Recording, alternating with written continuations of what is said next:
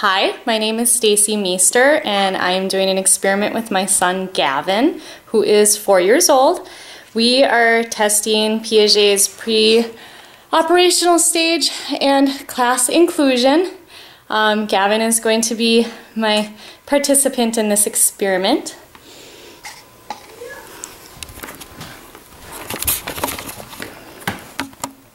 Now I can't see. Okay, Gavin. Mommy is going to let you look in there. Okay. Now, can you tell me, are there more candies or are there more green candies? There's more green candies. Are the red ones candy? I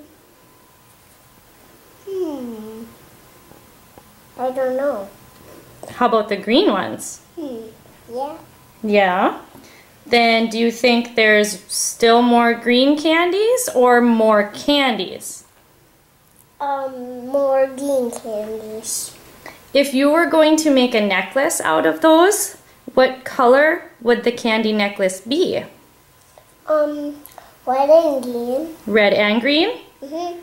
What would be longer, a candy necklace or a green candy necklace? A green candy necklace. A green one? Can you take those candies and can you show Mommy how to make a long necklace? But I don't know how. Can you just set them on the counter?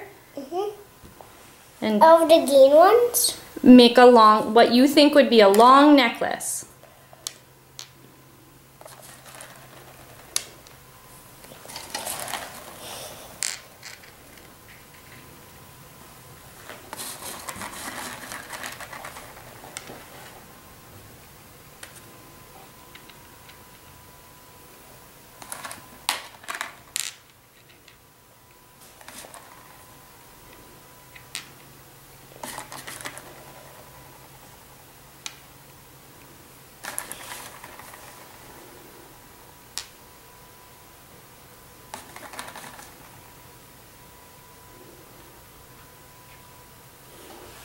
Good job, honey.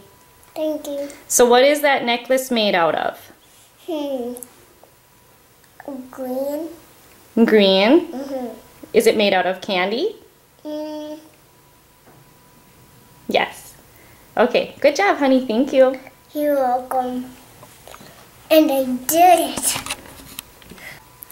Okay, well, from that experiment, you can see that my son Gavin did fall into the categories that Piaget had stated for the pre-operational, where even though he does understand that the red and green were all candies, he still believes that because there were more green candies, they would produce a larger necklace. He's not putting together that if you were to make a candy necklace, the candy necklace would be obviously larger because it would have both the red and the green versus just the green. In the book, it states that sometimes when they get closer to the end of that stage, the age of 4, 5, 6, sometimes they do make the correct assumptions, but it does state in the book as well that they may not understand why they're making that connection. They haven't fully developed that in their mind. So I will be doing another experiment shortly with my younger son to see how he fares on his experiment. This is my son Logan. He's 21 months old, and we are testing the sensory motor stage and object permanence, if I can get him to cooperate with me. All right, Logan, come here. Look, Mommy's got the ball. Okay, can you sit down?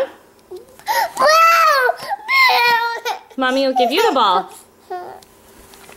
Good boy. All right. Can Mommy see the ball? Good boy. Where did the ball go? There it is. Can you show Mama the ball again? Good boy. Whoa. Well, Mommy wasn't fast enough on that one. Where'd the ball go? There it is.